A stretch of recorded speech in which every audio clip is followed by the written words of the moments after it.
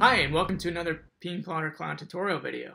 My name is Tyson North. I'm a customer success engineer here at Pingman Tools, and today I'm going to teach you how to use Insights. Troubleshooting a network is not the easiest thing to do, especially if you're not a network engineer. I'm certainly not. You can learn to understand what's going on. We have videos and articles, and KBs and guides and manuals, and all sorts of other material to help enlighten you. But we get it. You're busy. You don't have time to learn all of the ins and outs of networking. Heck, you probably barely even have time to watch this video. That's why we developed PingPlotter Insights, our artificial intelligence tool designed to analyze your PingPlotter data. Insights will tell you what the problem is, when it occurred, where it happened, and how to fix it. Insights is a game changer.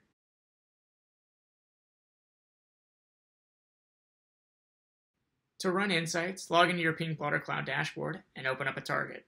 In the upper right-hand corner, click on the Insights button. Insights will start by scanning the last 24 hours of data to see if it can find anything interesting, and then display the results in the right-hand panel. You can change the time it scanned from 24 hours to the last 48 hours, last 7 days, or even a custom time range using the Visible Timeline option. Adjust your timeline graph to the desired time range, and then select Visible Timeline.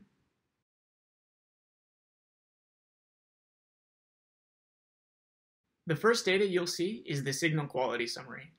This summary will tell you for what percentage of the given time range was the signal quality suitable for the specific service.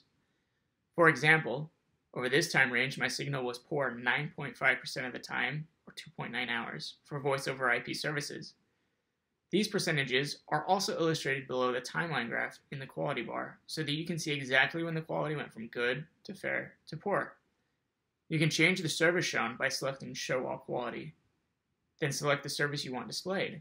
This change is also reflected in the quality bar. To see how we calculate these scores, you can use the Advanced Setup menu for Insights. Click on the gear, and then select Edit Quality Definitions. You can override the default settings or create your own definition. Just be sure to check the Rate Service box so that Insights knows to run that one as well.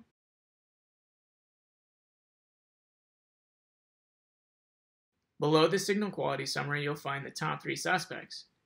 This section shows the 3 events that contributed to poor network quality. This part tells you the date and time of the event and how long it lasted. These numbers give you some easy to read statistics, while these colored numbers correspond to the signal quality during the event. At the bottom of the card, you'll find what could be likely causing this event, such as bandwidth saturation. Click on the event card to zoom in on the timeline graph and pull up more details about the culprit. From here, you can see where exactly this occurred on the timeline, see the offending hops, and learn more about the likely culprit from our website. Use the navigational arrows at the bottom to quickly switch between events. Select Show All Events to see all of the events that Insights was able to pick out. You're now well equipped to use Insights to analyze your data. Go ahead and throw out all your old notes on PingPlotter interpretation, because Insights is just going to get better and better. Thanks for watching the video. If you have any questions, feel free to hit us up at support@pingman.com.